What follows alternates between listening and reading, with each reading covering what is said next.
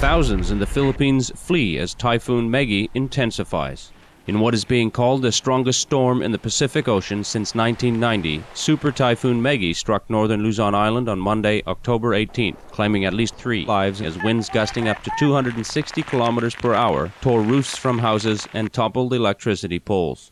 Meanwhile, torrential rain set off landslides in mountainous areas. Over 3,000 residents in the Luzon provinces of Cagayan and Isabela had already been evacuated from coastal areas ahead of the storm, along with the announcement of school closures and flight cancellations. The high-speed winds and rains left many areas with zero visibility, taking out power throughout the entire province of Isabela, as well as in 16 of 28 Cagayan towns. Meanwhile, thousands of military, police, relief agencies, such as international charity Save the Children, and volunteer personnel were summoned in readiness to help along with boats, large trucks, heavy equipment, helicopters, and thousands of food packs were also prepared.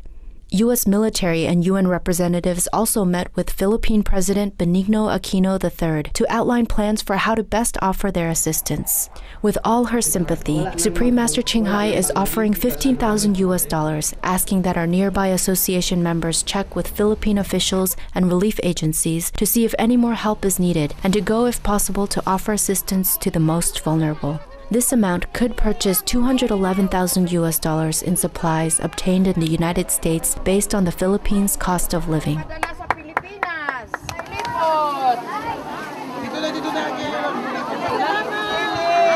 Our appreciation, President Aquino and all officials, organizations, volunteers, and personnel working to ensure the safety of the vulnerable, as we also thank Supreme Master Ching Hai for her kind-hearted concern. May heaven protect the Philippine people as we pray that such weather intensities quickly subside through our united efforts to restore Earth stability.